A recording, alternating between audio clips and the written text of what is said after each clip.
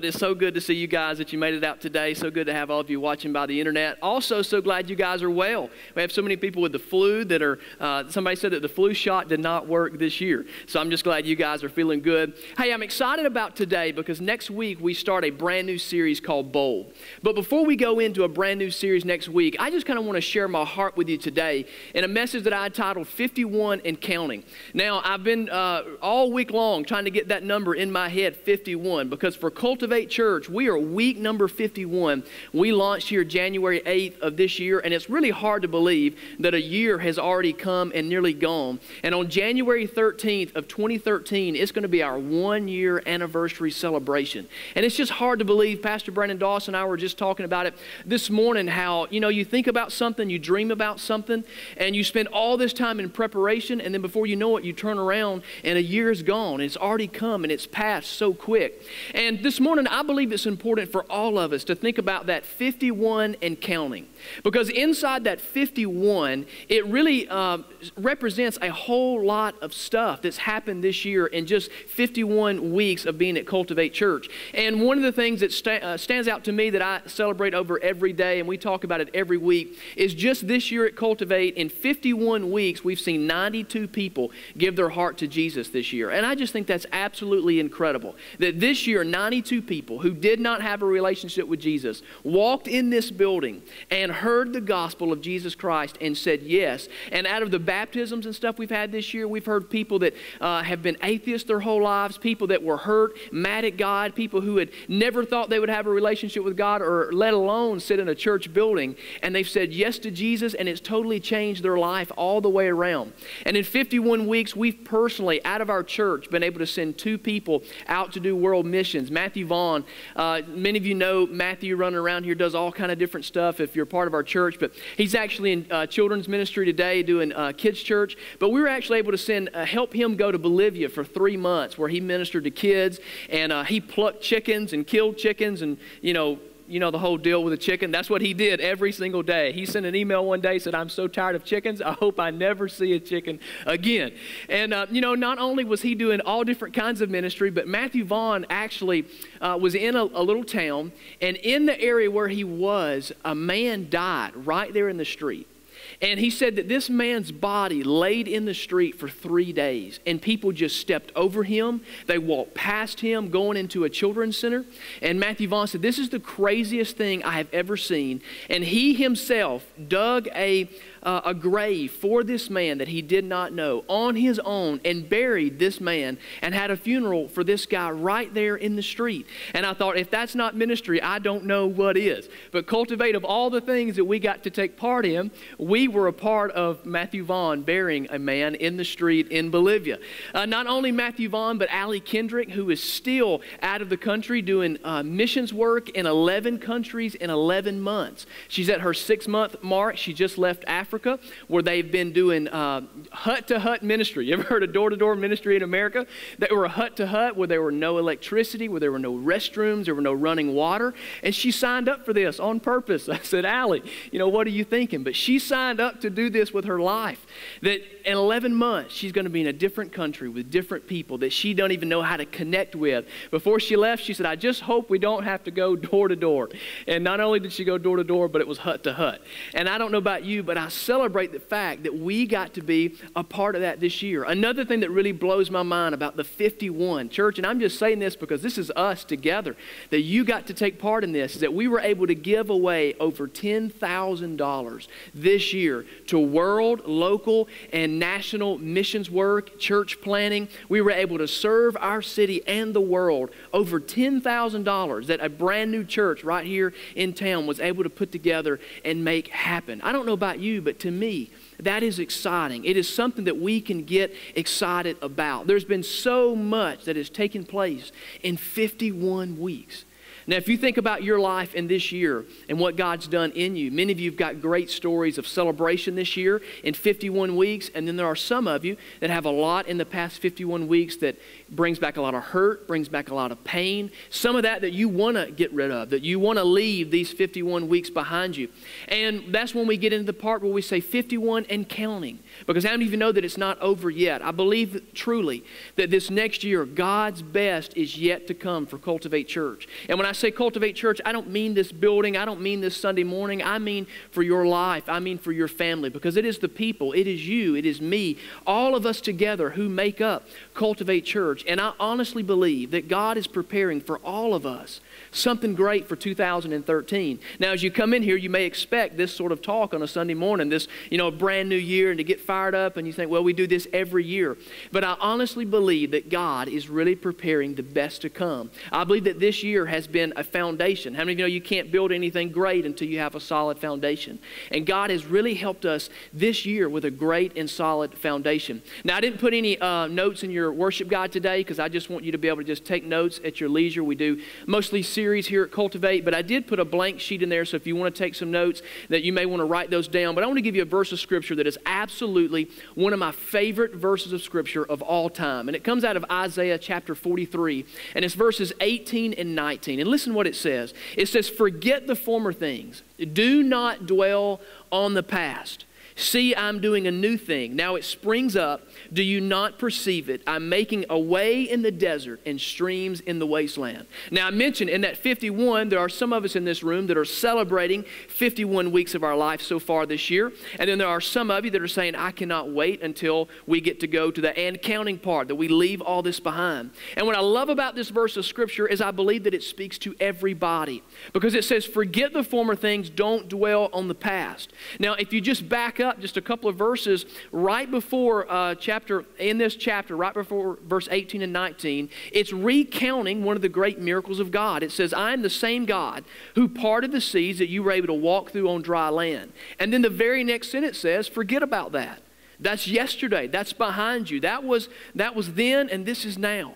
And for us, as we recount all the great things that God's done, for some of us that say, man, this has been the best year I could have ever hoped for, what God is saying for us in this moment is you got to forget those things, and you got to get ready to embrace the now and the things that God is about to do. I believe that 92 people is just a scratch of the surface of what God is going to bring the people that are going to find life here at Cultivate Church. I believe that $10,000 is a drop in the bucket of the generosity as a church that we're going to be able to have.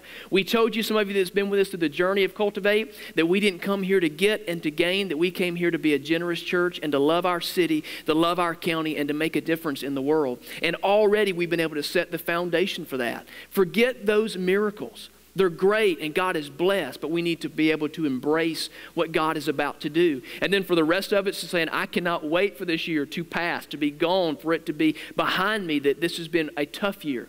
There's a lot of hurt, there's a lot of pain that I'm still struggling with this year. Jesus says, the Bible, setting this up, what He will do for us is this. He will make a way in the wasteland. He will make streams in the desert. Meaning that everything that is dead, that is lifeless, that is seemingly like there is no hope for you in your life, He says, I'm going to bring something brand new. I'm going to speak to what is dead. I'm going to bring a harvest to those areas in your life. And this morning, that's what I hope to do. I just hope to encourage us this morning and help us wrap it in our mind, grab it and put it in our heart, that this year, that this is the time, this is the season, this is the moment. If you choose to embrace the things that God has for your life, that I truly believe that God's going to do something great for us, something that you would have never been able to think. The Bible actually says, even more than you could ever ask, think, or imagine, is what God wants to do through you and in you, through me, in the life of our church, in the life of your family members, your friends, the people that maybe you thought there is no hope. There's nothing that can be done. But God's saying, forget yesterday, forget what you know, and get ready for the brand new thing. So here's what I want to do. I just want us to pray. Father, I love you so much. And I thank you for every person that is in this room today, God. God, I just thank you that there is hope, that there's possibility. God, that you're going to do something brand new inside of each and every one of us.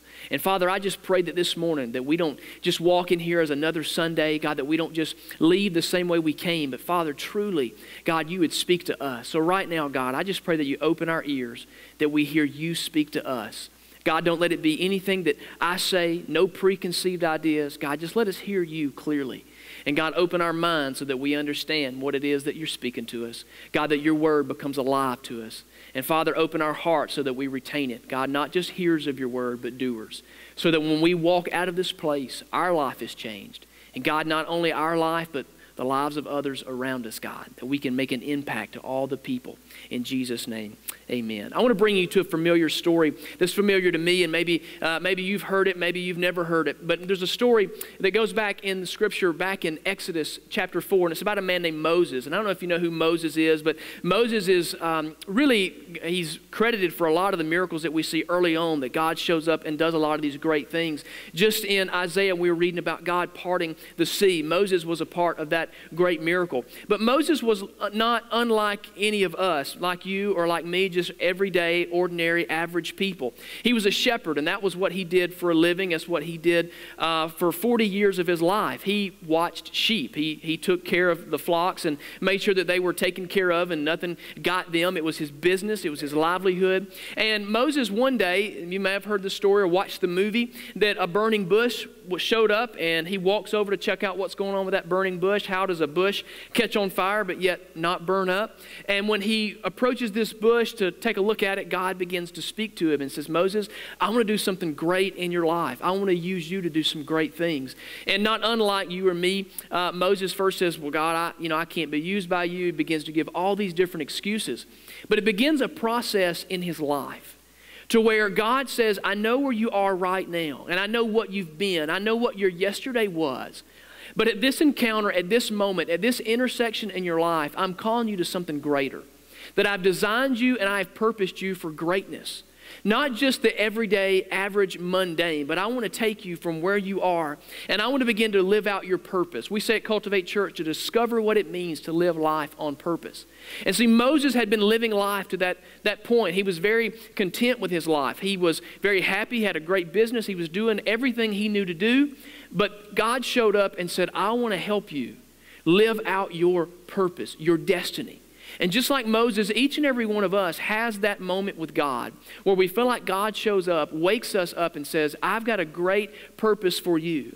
Not just about your yesterday, but about your today, about your tomorrow, about the days that are going to be counted to come. So I want to take you to Exodus chapter 4, and I put the verses on the screen, and this is what it says. The Lord said to him, this is after the burning bush experience. He says, what is that in your hand? And he replies, a staff. The Lord says, well, throw it on the ground. So Moses threw it on the ground, and it became a snake, and he ran from it. Then the Lord said to him, reach out your hand and take it by the tail. So Moses reached out his hand, took a hold of the snake, and it turned back into the staff in his hand. Now this morning, they're going to bring me, I brought the closest thing that I could actually find of what would actually be what Moses may have carried, a staff. Now, some of the staffs that, you see them carry, some of them have a hook on the end. I don't know how tall Moses was. He may not have been quite as tall as I am, so it might have been a little bigger to him. But this is what he carried. Every day that he got up, this revolved around his life. This represented several different things about his life. See, when God showed up and began to speak to him about this very thing, see, to us it sounds so simple in the context of the scripture. When we read it like a storybook, we think, well, take it, throw it down, now pick it up, and then God's doing all these crazy things with Moses. But you got to remember that it's in the middle of a very important segment in his life. It's where God is pulling him out from what's comfortable.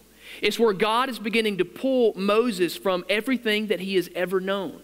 See, in the scripture, when God begins to speak with him about this, really there are three things that God begins to speak with Moses about. Maybe you want to write these down. Number one, in thinking about this whole situation where God is speaking to him, when he says throw this down, he's talking about Moses' identity. The first thing that he's talking about is who Moses is.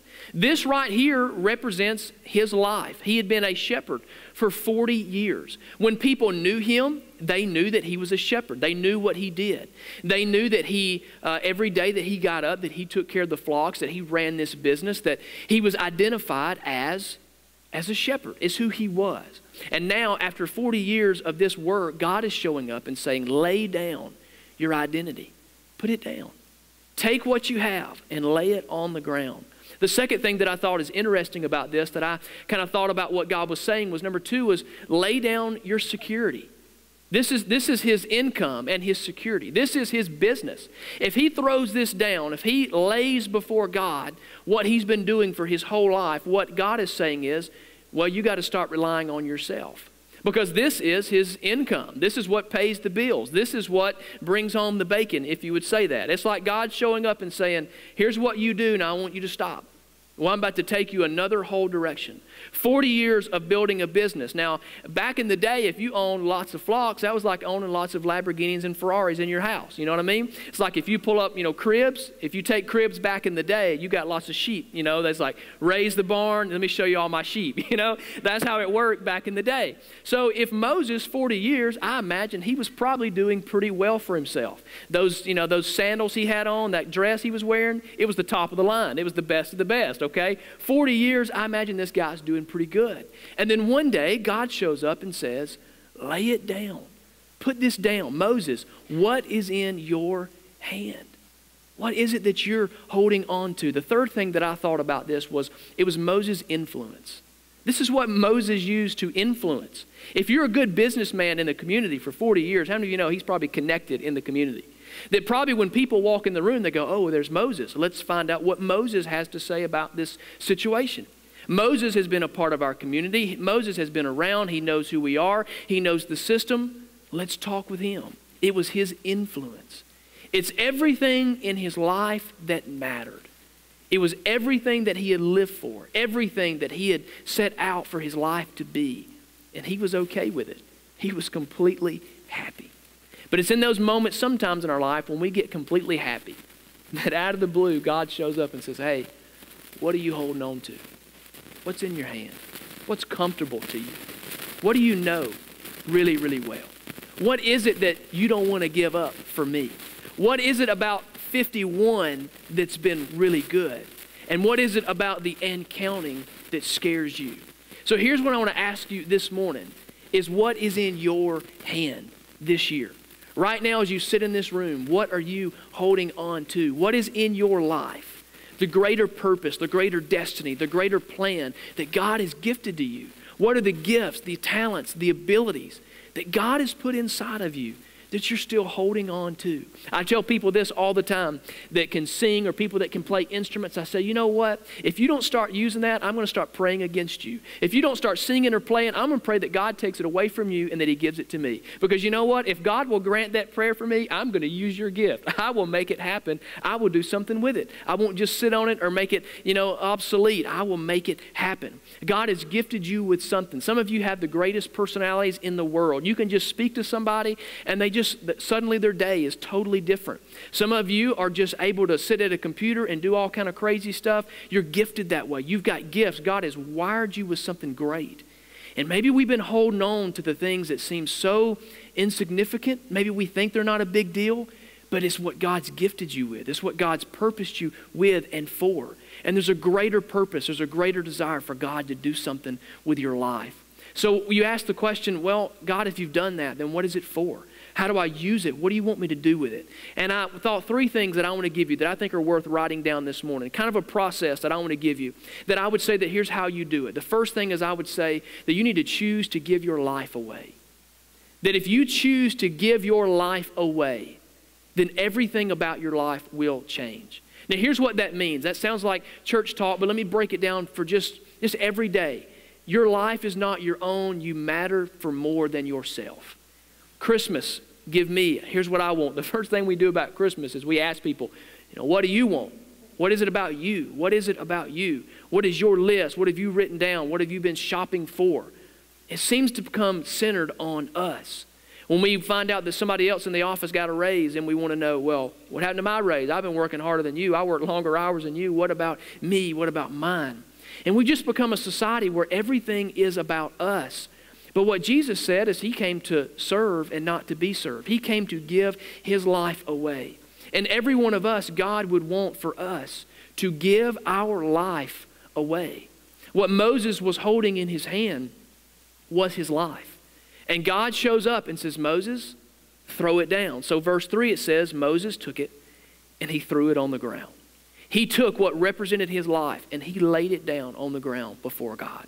He surrendered it. At that moment, he gave it away. And as I thought about that thought, and I think about our church, guys, I was able just to count. I was so amazed at the people in our church that have given their life away this year, so that 92 people could give their heart to Jesus this year. We've got people who are working in children's ministry, who are holding babies, who are teaching kids from all up to age 12 years old about Jesus Christ, who are ministering the gospel in a way that they can understand, in an environment that a kid wants to be in and can learn in. We have people back there who sometimes never even get to attend a Sunday morning. We have people who serve in our children's ministry who have never to this day sat in this room and experienced Cultivate worship and been a part of our Sunday morning experience in here. Why? Because they chose to give their life away, because God had gifted them. God had called something and placed it on their heart so that ministered to families, so their kids can be touched, so that families can be touched. Can I tell you this? I've been a part of churches before where you had like kids running up and down the aisle. You had kids coming over and, running down and slapping other kids on the neck. And kids like, you ever sat in church and had a kid turn around and stare at you while you're in church? It's so uncomfortable. It's so awkward because you're not supposed to look and you can't say anything, but you want to say, turn around, and you want to get the parents and you want to shake them and set their kid down. I've been there, but if you notice at Cultivate Church, we just don't do that. We value kids so that they can be in an environment where they can learn, and we value people who walk in this building who don't have a relationship with Jesus, and they need to hear the word and not a kid staring at them in the face. That's the goal. That's the reason that we do what we do, and that's the reason that it matters so much, because if there's a family that's in your life or it's in my life, and we've been begging, we've been asking for them to come and hear the gospel, and that Sunday they finally say yes and they walk in this room, there are no distractions. It is nothing but them and the presence of God to do that, and there's no other way that could happen without people who give their life away so that lives and children can be touched. It's absolutely amazing to me. I started counting up this week, and I counted over 20 people who drive an hour to be here at Cultivate Church every week. Now, is that not crazy? I don't want to drive an hour for anywhere, especially not to get up early. We have people who are on our dream team who are here early in the morning. I live 10 minutes away, and I complain that I got to get here early in the morning. It's cold. I want to stay in the bed. But these people drive over an hour to show up, to serve, to be a part. And then people who drive an hour just to attend. I told a guy a couple of weeks ago, I said, man, you're driving too far. I said, there are great churches between your house and here. Let us help you find one. And he said, I got to be honest with you. He said, if it was farther than an hour, I would drive it. He said, it's worth it every single week that I make it happen. And I looked at him and said, let's find you somewhere else to go. But he said, oh no, it's worth it to be here, because this is where God is speaking to me. It amazes me that these people give their life away. And I thought about some other people a part of our team, and one that just sticks out to me is Pastor Derek. And many of you know Pastor Derek. He's always got something good to say. He's always going to laugh about everything on it. Even if it's not funny, he's going to laugh at it. Sometimes you don't know if he's just making you feel good or if he's sincere. It's kind of uncomfortable at times, but you just love him. You meet him one time, you fall in love with him, and if you don't know him, you may walk away and go, man, that guy's he's a little over the top. But at least he was nice to me. You know what I mean? But we love Derek, and many of you don't know Derek's full story. Pastor Derek, his dream was to be on staff at a church from a teenager, and he started out in a church that really wasn't, probably his pick of the litter. That old saying. It really wasn't probably his number one pick, but God had placed him in ministry, and he was faithful there. And then God finally brought him out of the place he was in and put him in his dream place. God put him in a brand new church plant about 2 hours from here, in his own city, who he had a passion for, the place he grew up. This church begins to explode. Derek comes on staff full time. He's working there. Derek begins student ministry there. Students went from 0 to like 150 kids, like overnight. The church is running like over 1,000 people. They got so many people getting saved and getting baptized they can't even keep up. I mean, God is just doing wonders where he is. And then my phone rings one day, and it's Derek. And he says, I got to talk to you. What's going on? He said, well, I feel like God's just been speaking to me, and I feel like I'm supposed to be at Cultivate. And my response is, Derek, are you stupid? What are you thinking? What is wrong with you? I heard you pray. I knew what God had laid on your heart. I knew that this was the dream come true. I said, Derek, man, this is everything that you've asked God for. And he said, I know, but there's just something inside of me that I feel like I'm supposed to be with you guys. And he said, I just want you to help me pray. And I said, all right, Derek, I'll help you pray. And really what I was praying is for God just to give him some common sense. You know, that's what I was praying for Derek. And then several weeks goes by and he calls me and he says, listen, I got to tell you something. I've made the decision that we're coming, that we want to be a part. And I'm going to let my pastor know. And we're going to, do whatever he wants me to do. But I just got to share my heart with him. And the Friday before Derek was supposed to tell their church on that Sunday, I called him. I said, Derek, I just want you to know, I won't be mad if you back out now. Like, just stay where you are. And if you don't know of us about Cultivate Church, but we're brand new and we're just making it happen. So, we all went, Pastor Brandon and I, separate churches and loved being where we were. We went from full-time places where we could do what we loved every day to now we do whatever we can do to make money, to make it happen so that we can, we say support our habit. This is our habit and we're doing whatever we can to pay for our habit. And not only did we do that, but Pastor Brandon Dawson and I have been dreaming about this for years. We knew God was sending us here years ago. But then you got Derek, who just out of the blue says, God's been tugging at my heart, and I know that I need to be a part. He gave his life away. And this is what he told. He said, I wouldn't care how much I got paid. I wouldn't care how great it was or what it looked like on the outside. But if I'm not doing what God's called me to do, I'm going to be miserable. And he said, I'd rather be happy for free than be miserable and get paid. And he said, the Bible says to know to do good and do it not is a sin. And he said, I know what God said to me. And can I tell you, church, we're a lot better church because Pastor Derek has given his life away to be here at Cultivate with us. Pastor Brandon Dawson, Danielle, they were at the beach, for goodness sake. They were on the beach. They lived 2 minutes from their church. He rode a bicycle to church. Got it made. Brand new baby girl. They lived for free. They didn't pay anything for where they lived, in a sweet condo on the golf course with swimming pools and everything else. They lived for free. God had blessed them. And then they're going to move up here with nothing, for nothing. But can I tell you this?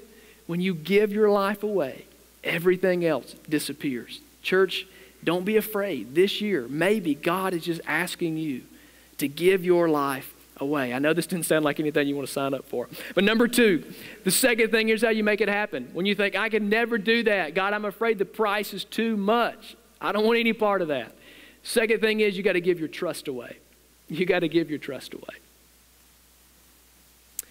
When we moved down here a year and a half ago, we left our jobs, we left our paychecks, we left insurance being paid for. I mean, we were blessed. God had really taken care of us. And when we moved down here, we had to have somewhere to live. And I think Pastor Brandon shared this with some of you, but when we moved and packed on a Friday afternoon, we had to be out of our house in Trussville, and they were moving up from Gulf Shores. We still had no place to go. We had not found a home yet. There were tornado stuff had just taken place. There were no empty houses. There were nowhere to go, honestly. We had closed our moving truck. They were leaving out the next morning, and we had no clue what we were going to do or where we were going to go. And we said, God, if this is you, this is what you want from us, God, you're going to have to help us. And long story short, it was that afternoon we got a phone call. We went and looked at a house, and God had provided for us. That afternoon, God had provided a place for us to go. The only catch was we only found one house. We didn't find two, and if you're keeping up with this story, there are 2 families, 1 house. This doesn't add up. So we said, all right, how are we going to make this work? A part of our prayer moving to this city had been, God, we need a place big enough for whoever moves and can pay for it. God, we need a place where we have enough room to meet on Sunday so that we can build a launch team. Because we moved in July, we were going to launch in January. And it just so happened that one house came available that was big enough for 2 families to live in, split level, completely put together. So to freak some of you out, we said, God, we're going to trust you. And the Doss family and the Matthews family all moved down here to Alabaster into one house for an entire year. Now, if I can tell you that God is real and God will take care of you, God will bless you, He proved it to me that last year because 2 families coexisted in one house, one with a baby, one with just a sweet little dog, and we all made it happen. God took care of us.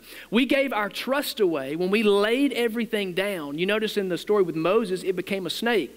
Not figuratively, but literally. It became a snake. God does crazy things in our life sometimes. It became a snake. Moses jumped back. His first reaction was he jumped back. You know why he did that? Because he had common sense. He got away. It was a snake. Are you keeping up? It was a snake. He jumped back, common sense. When we started moving out here, when it came down to one house, no money, no provision, it looked like, God, this ain't what I was thinking about. We're going to jump back just a moment.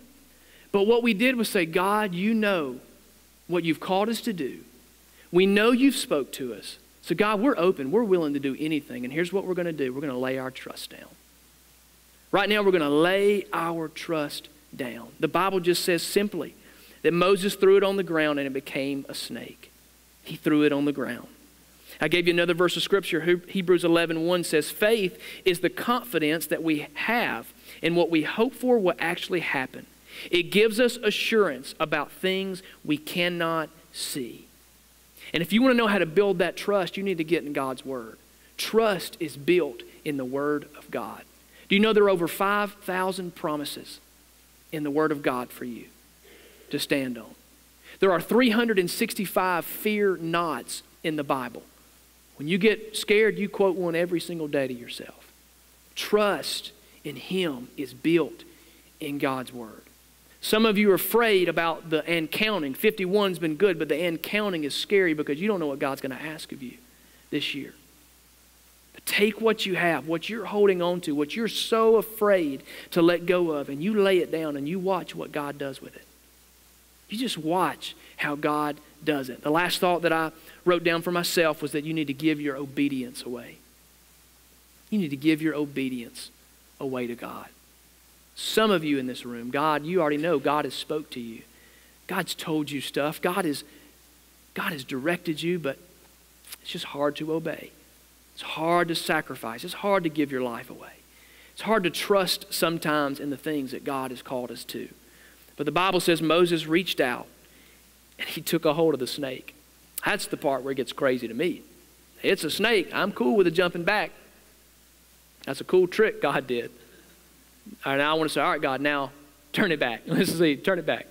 But before he turned it back, God said, you need to reach down, you need to pick it up. I don't play with snakes.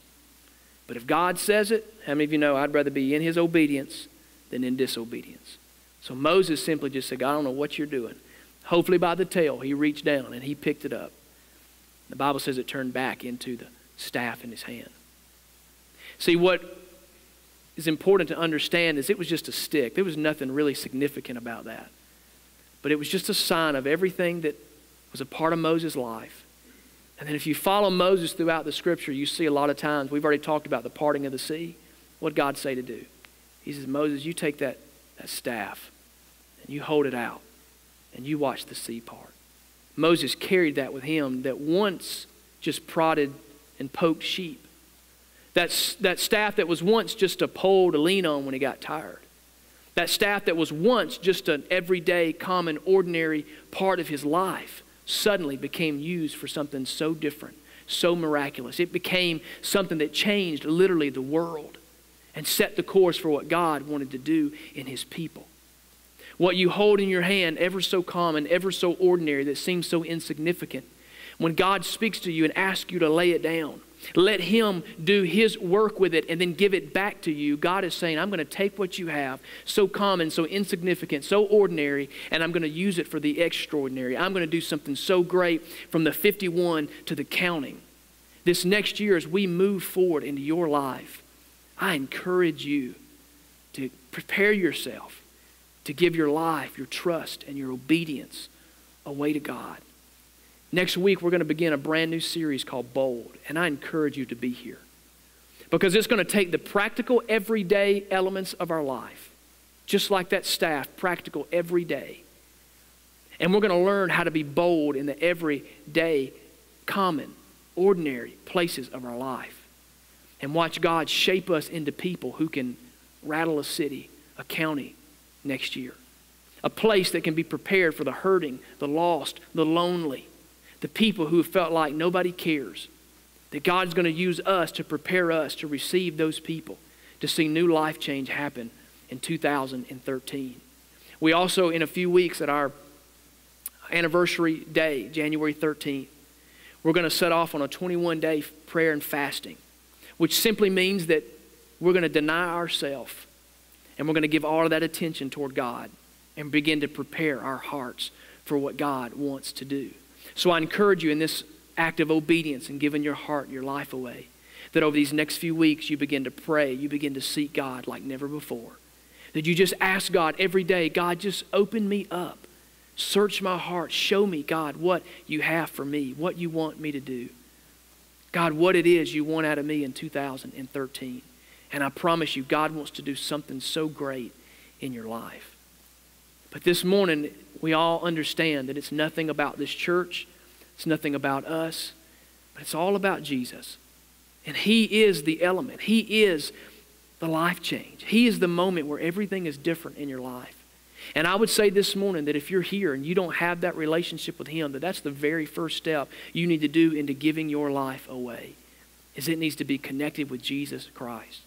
So here's what I want to do this morning. I just want to ask if everybody, maybe you just bow your head, just close your eyes where you are. We won't do anything funny or weird. Nobody's going to sneak up on you or drag you out of a seat. We're not going to make you stand up, come to the front, none of that stuff. I just want to have a chance to pray for you. Maybe you're watching by the internet this morning and you just say, I don't have a relationship with Jesus, and I need to give my life away to Him. Maybe today is the day. Maybe you've been here and maybe you've had that relationship, but over time, life just happened. Life comes to all of us, and sometimes it gets the best of us. And maybe today you just like to say, Jesus, I want to give it back to you. And if you're here today and that's you, I just want you to do this for me. I just want you to raise your hand, just so I know who I'm praying for. Again, we're not going to come get you. We're not going to do anything. I see your hand. God bless you. But I want to know who I'm agreeing with this morning, that God is about to change your life, that you're giving yourself over to Him. Come on, anybody else? I can see yours. God bless you. Online, if that's you, just respond where you are. And I'm going to pray for all the hands lifted this morning. Second set of people I want to pray for is maybe you're here and you just said, you know what? I have been holding on to some stuff. I've got gifts, talents, abilities. I feel God tugging at my heart to do something great. But I've been afraid of what it was going to cost me. I've enjoyed the 51. I've enjoyed everything up to this point. It's the end counting that scares me. It's the tomorrow. It's the risk. It's the price that I have to pay. And maybe this morning you just want us to say, remember me in this prayer, because I know God's got a great blessing in store if I'll only be obedient, if I'll only say yes, if I'll only get past the security and just give my life away. I want to pray for you as well this morning, that God would begin to prepare our lives to be bold this next year in 2013. Father, I love you. Thank you for every person in this room and every person watching by the internet. God, thank you that you use us. Thank you for 92 people that said yes to Jesus. Thank you for over $10,000 that we've been able to give to bless our city. Thank you for people out of our church that have said, I'll answer the call to give my life away for people across the world. Thank you for people who give their every single week away to minister to kids, to greet, to serve, to set up, to tear down, so that life change can happen. And it's all because of your Son, Jesus. And Jesus is what changes our life. And for every person this morning that responded by saying, I want that relationship with Jesus, this morning we just ask that you just forgive us of our sins. We tried to do life on our own. We messed it up. We can't do it alone. So today we give our life to you. Ask that you forgive us. Come into our heart. Today, Jesus, you're number one. From this day on, I belong to you. Take my life. It's yours. Thank you for forgiveness. Thank you for the price that you paid for my freedom today. And Father, for every other person in this room, God, that in their heart you're stirring, you want to do something great. It's been a great 51, but the end counting is coming. You've got great plans for them. God, I pray that over these next few days, these next few weeks, that you begin to prepare us, get us ready. Let us be the people that you created us to be, to truly discover what it means to live life on purpose for you. Father, just give them the wisdom, give them the courage, give them the ability to obey, to walk in obedience, give their life away, give their trust away, and to give their obedience away. And Father, we'll celebrate everything you do in every life. In Jesus' name, amen.